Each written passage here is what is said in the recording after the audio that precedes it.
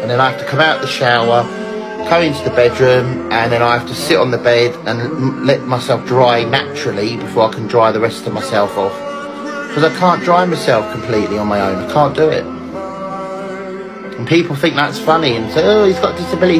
Never ever laugh about someone that's got a disability. And people say, oh, it's because you're fat, you've got a disability. No, it's not because of that. I've had bad legs for about 12 years.